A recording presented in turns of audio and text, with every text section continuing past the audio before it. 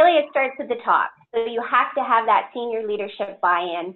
You have to have a leader that's going to walk the talk, that's going to show a commitment to developing a culture of well-being in their organization. And so that typically involves some budget and some resourcing.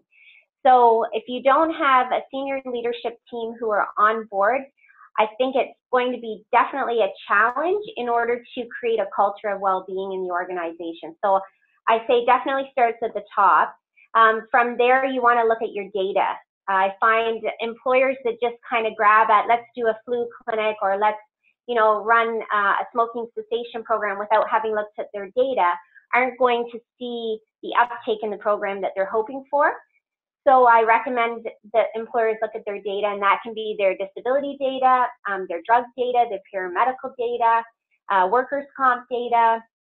If they have it, employee engagement scores, any leading indicators of health, so health risk assessment, biometric screening clinic data. So as much data as you can get to look at where are the organizational health risks.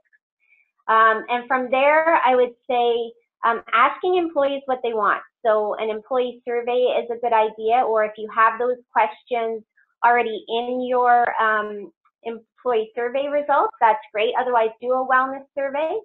And then creating a committee. And HR is pretty much inundated these days, so involve people in the organization. And it needs to be a cross-section of employees from frontline to leaders.